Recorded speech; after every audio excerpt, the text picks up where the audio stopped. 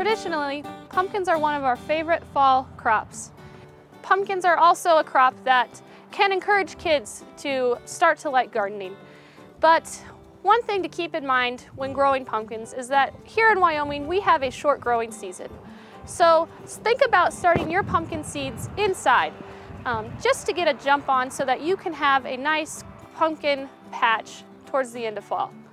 There are too many varieties of pumpkins to name here now, but know that there are white, orange, striped, and even giant pumpkins that can grow well over 500 pounds that all grow well here in Wyoming.